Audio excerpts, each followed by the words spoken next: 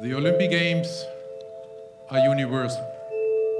In October, there was an elaborate ceremony near Mount Olympus in Greece where the Olympic flame was handed over to Chinese officials to begin the long voyage to Beijing.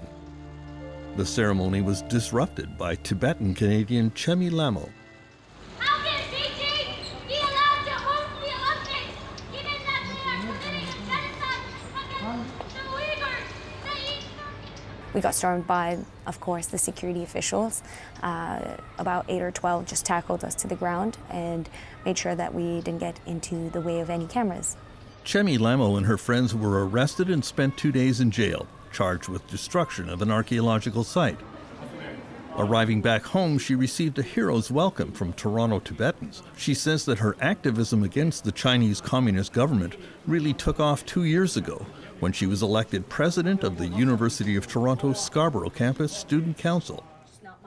She received more than congratulatory messages.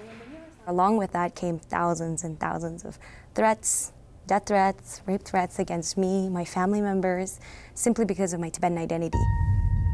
One guy actually wrote a rap about how he was going to rape me in Chinese or Mandarin, and then said, oh wait, you wouldn't understand that, so let me send it to you in English, and then translated it and sent it to me in English. One thing that gets me choked up, reading the message that said, your mom's dead. I'd have to check in with my mom to make sure that she was safe. Once I said on my Instagram story, oh, is this hate from China, as a joke when it first started, and someone messaged me and said, no, bitch, I'm here. Chemi Lamo identified the Chinese Students and Scholars Association at the University of Toronto as a source for her on-campus harassment. The organization is mainly composed of international students from mainland China under the leadership of the Chinese embassy. And so it was pretty obvious that I was being followed and watched and surveilled on campus, whether it was students or other people. Where do you think these messages were coming from? I think these messages were coming definitely from the Chinese embassy. There was another incident involving the Chinese Students and Scholars Association at McMaster University in Hamilton, when Uyghur Canadian Rukia Turdesh showed up to speak about the oppression of her people in China.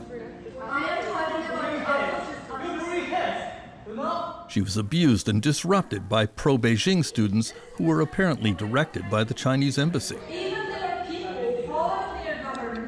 The CSSA was banned from further activity at McMaster.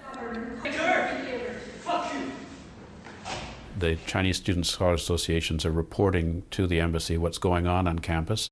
Charles Burton was a Canadian diplomat in China and then a university professor in Canada.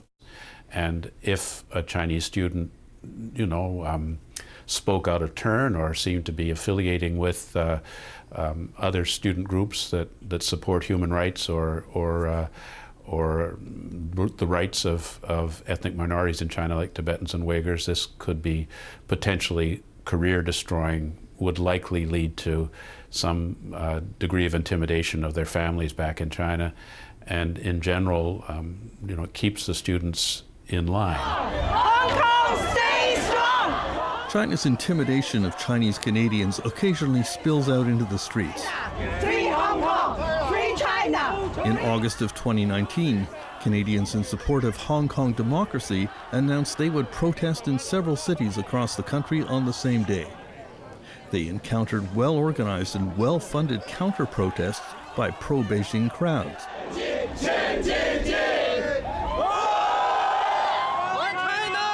In Halifax, Toronto, and Vancouver, the pro-Beijing protesters carried the same printed posters, the same brand-new China flags, and shouted the same slogans.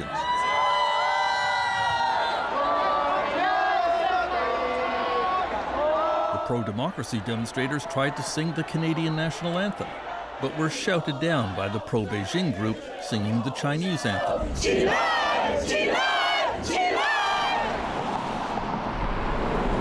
The former head of the Canadian Security and Intelligence Service, Richard Fadden, has no doubt it was all organized by the Chinese government.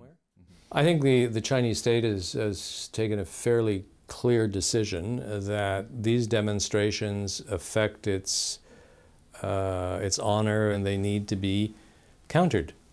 So using their agents in Canada, they do just that. I think they have every consulate or the embassy, I think, have lists of people who are willing to go out and do this kind of demonstration. In an especially ironic moment, the pro-Beijing crowd was led by a motorcade of expensive Ferrari and Lamborghini sports cars flying Chinese communist flags. They revved their engines to drown out the pro-democracy speakers, like Gloria Fung. Freedom of expression everywhere.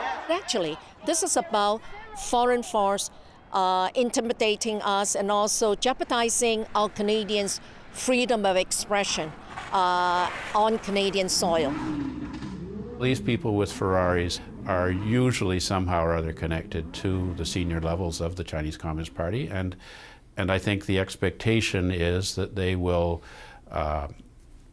show their gratitude to the party by supporting the party's political ends. In Vancouver, the pro-Beijing protesters pushed things a bit further. They surrounded a Catholic church where the Hong Kong democracy supporters were having a prayer meeting. Ma'am, what's your name? Ma'am, excuse me, ma'am. Oh, ma'am, I saw you yesterday. I am not going to answer. I saw you yesterday at the transit station. Yeah, what were you doing? To answer any of your questions. Father Richard Su was at the pro-democracy prayer meeting in the Vancouver church. They were trying to barge in to break up our prayer meeting. It got so bad that the neighbors of the church we were meeting in had to call the police. And even as we were leaving afterwards, they were trying to take our pictures to harass us, to dox us. And they were trying to stop us praying, speaking, and meeting in Canada, trying to stop us from living our Canadian values in our own country. Mr. Speaker, I believe if you seek it, you will find unanimous consent. Conservative Member of Parliament Michael Chang says that the federal government has to take action against China's diplomats in Canada. The Canadian government needs to haul the ambassador on the carpet and make it clear that that kind of interference in our society, in our universities, is unacceptable, and that any diplomats or accredited individuals that are involved with that will be declared persona non grata and expelled from the country. Of course, the activities of the China embassy and consulates are closely monitored by Canadian security services. But Canada's Global Affairs Department has traditionally taken the position that any expulsions of Chinese diplomats will only result in Canadian diplomats being kicked out of China, and so nothing happens. Terence McKenna, CBC News, Ottawa.